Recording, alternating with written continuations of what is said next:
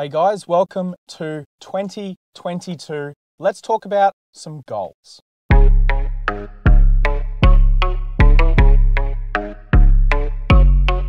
So just thinking back on 2021 and basically how that year went and what it was like and the different things that came about, it sort of made me readjust my own goals and to come up with a set of things that I think I'd like to complete in 2022. Now with that coming about, there is a fair bit of change to the sort of things that I'll be doing, which is, I think, exciting for me. And just thinking about it, honestly, it makes me excited to actually go and do those things. I mentioned in my Discord server the 5 main points of things that I would like to do.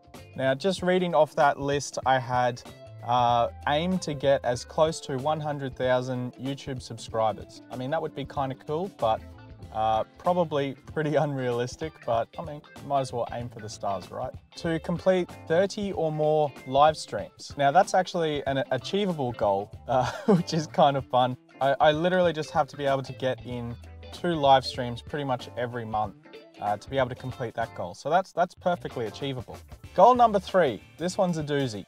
Move country. As I mentioned on my sub channel, I have some plans to move country and open a cafe. If you want to check out that video, feel free. It's a long video where I just talk shit for a very long time. So if that interests you, go and check it out. I'll put it in the description below. Goal number 4, quit my day-to-day job.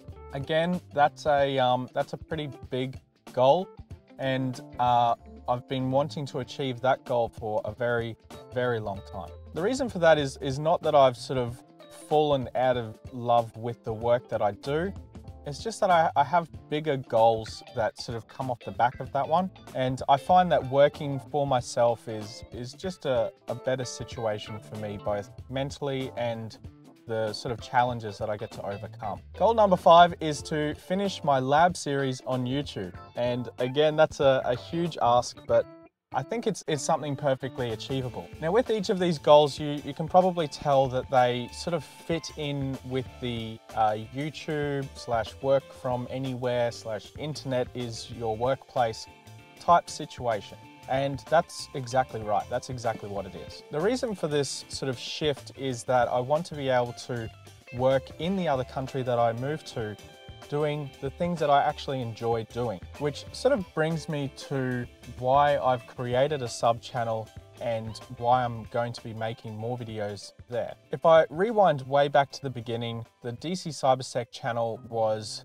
an absolute love project. It was a huge hobby. In the time of 3-ish years, I think, that I've had that YouTube channel, this YouTube channel, I've pretty much covered every topic I ever really wanted to talk about or can talk about on YouTube without getting myself banned. The only stuff missing from there is to continue doing live streams, which I do enjoy, and to complete that lab series, which is why they're the 2 major goals for this YouTube channel in 2022, and potentially onwards from there. Now, before you click that unsubscribe button and go, this guy's dead, I don't want to watch it anymore, it's going to be boring from here on out, you're wrong. It's going to be fun. My sort of thought process around this though is that I want to do stuff that actually makes me happy. And I guess my goals have changed over the past few years as I get older. And as that happens, being able to do something different that aligns with my new goals that keeps me happy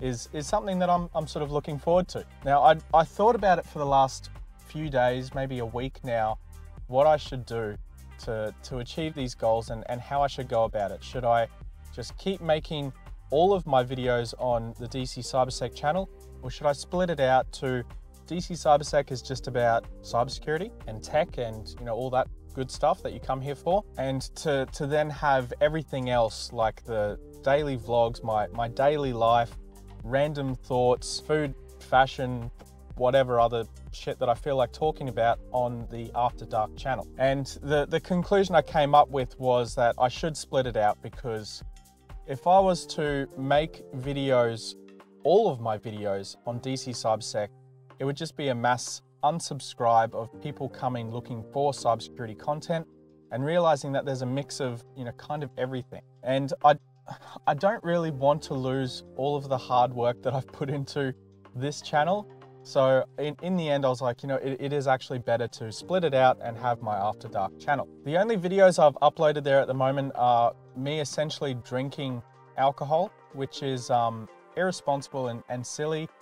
But to be honest, it's a more real version of me. So if you do come here for the personality, After Dark is probably a good channel for you to go and check out. If you come here for the cybersecurity content though, then stick around because there's a lot more content coming on this channel. Now, as goals sort of work their way out, and when I start and set a particular set of goals, usually I have an idea of what I think is my goals.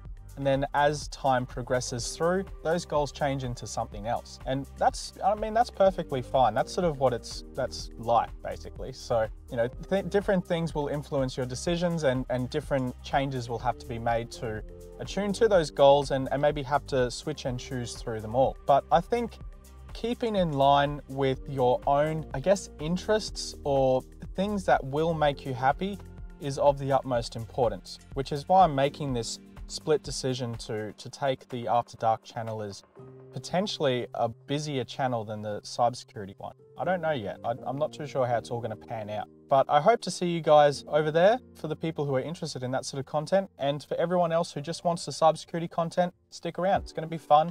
And we've got plenty of good stuff coming up. That lab series, I've planned it all out. I've got it all ready to go.